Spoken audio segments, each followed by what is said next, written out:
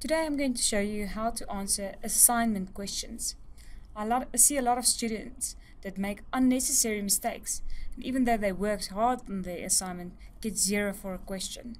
So watch this video a couple of times if you have to, and make sure that doesn't happen to you. I'm going to do 2 questions. The first question is, briefly explain environmental problems that can be associated with economic growth. Now this question is just a straightforward written question, no graph required. The other question, I'm going to show you what to do if a graph is also required.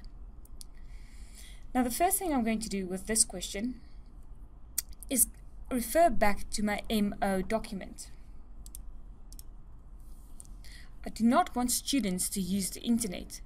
Please use your MO document, because the internet is a big source of information, and you do not always know what information is valid and what's irrelevant and what can be used. So for instance, for this question, if you typed in environmental problems associated with economic growth, you get a couple of options. The first option here is from the WWF, the Worldwide Fund for Nature.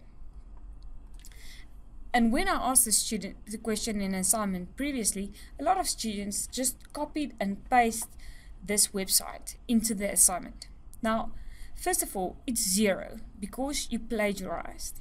Second of all, this is not the correct answer to the question. This information is not relevant. It might seem like good information, but it's too technical for environmental economists. This has more to do with the biology and nature rather than economics. So I would recommend that you forget about the internet and solely concentrate on your MO document and on your textbook. Anyway, this is a good learning opportunity for the exam. And if you concentrate on these 2 documents, you'll be better prepared for the exam already. After you've read the MO document and you're satisfied that you know the answer, remember to also refer back to your textbook and then go to answer your question. I always start my answer with a small introduction. It's like taking the reader's hand and just gradually leading them into your answer. So let's start with the introduction.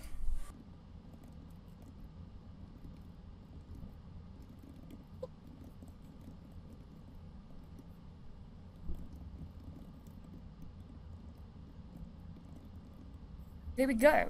That's a good introduction. I basically took the question and just stated it differently. I said economic growth is often associated with an increase in certain environmental problems. The environmental problems in my neighborhood due to economic growth will be discussed in more detail. Okay, great. That's a very good introduction. Now starts the body of your answer. And make sure this content in the body of your answer really answers the question that was asked. So let's start with the information.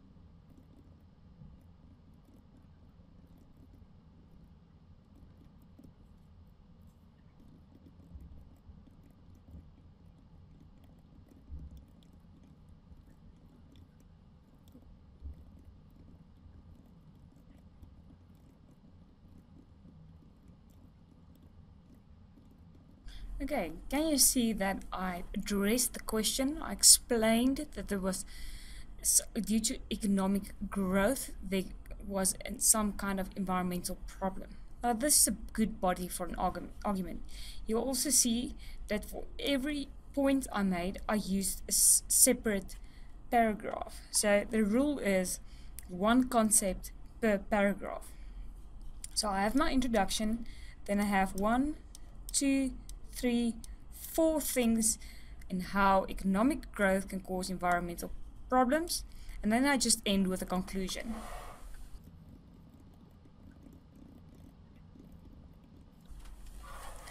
So you'll see the length of my answer is about between half a page and a full page. You can write a little bit more if you like. Try to not write less than this. You'll see I used my own words. I've never copied from a source, copied from the textbook, copied from the MO guide. That'll get you 0 because you plagiarized. You'll also see that after I'm done, I read my work again to see that there's no mistakes, and I've used the spell checker on the computer. For instance, I can see this green underlined here showed that there's a mistake, and they tell me there's the grammar mistake, and I correct that. So my spelling is good, my grammar is good. If you don't have a spell checker on your computer, please use the dictionary. And now I'm satisfied with this answer. The second question is a question that involves a graph. The question is, explain with the aid of a production possibility curve how your country could limit the production and consumption of future generations by current irresponsible consumption and production. Right. Now, again, don't use the internet. Go directly to your textbook and your MO document. So, let's go into our MO document. This question is way down in Learning Unit 9. So, here we go. It has to do with sustainability, and over here is a section that talks about trade-offs between the environment and economic goods, and it refers me to my textbook. So let's go to our textbook. Oh, here we go. There's the production possibility curve. Now, the only way I could have known to go to my MO document over here was if I read the work before I started with the assignment. And it's not wasted time. You're preparing for the exam. So make sure you read it, and then you go back to your MO document, which refers you to your textbook. So I'm going to read this part over here. Then you can start with the question. So let's go back to our assignment. First of all, I'm going to start with an introduction.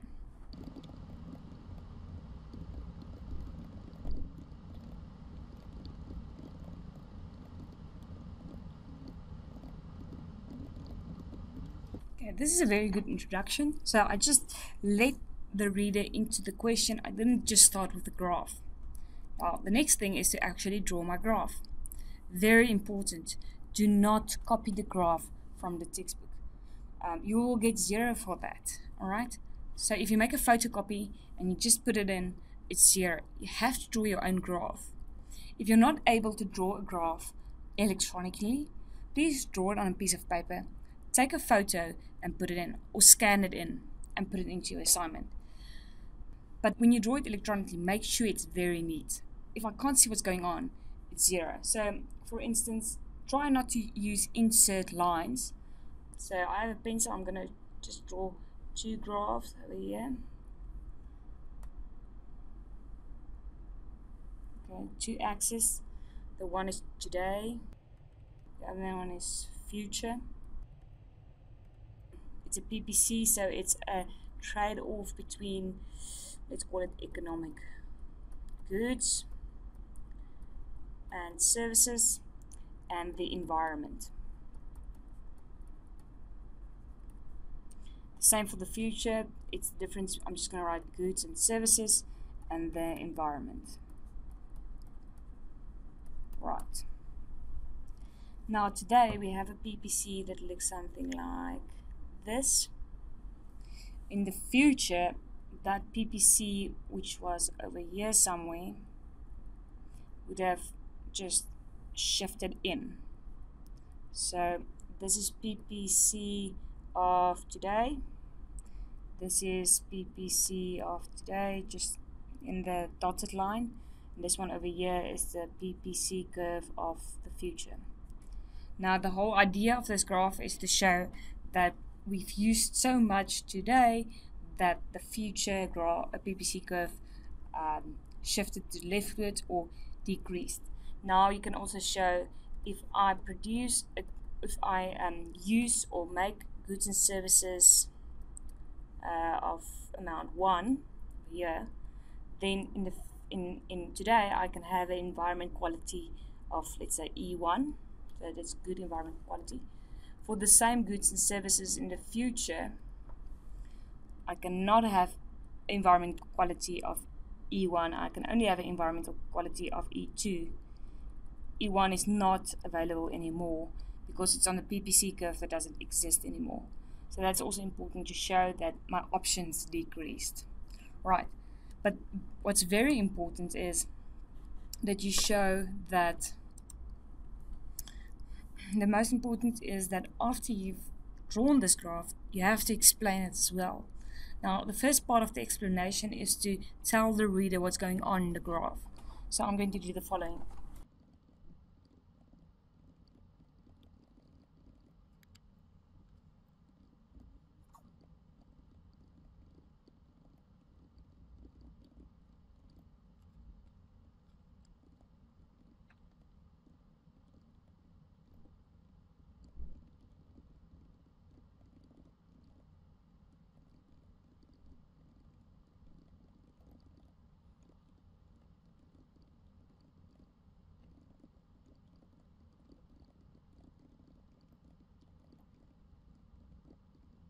Okay, can you see I've explained every single line in the graph. I explained what the shorthands are for.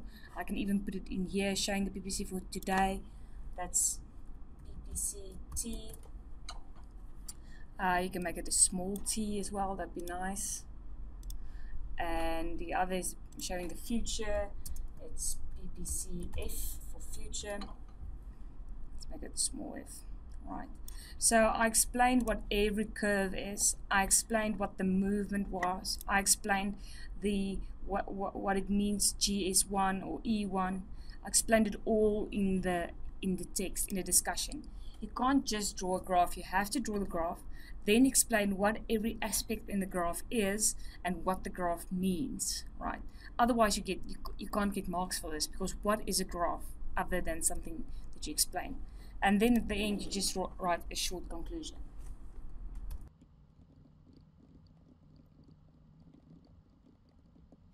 And that's it. That's how you answer assignments.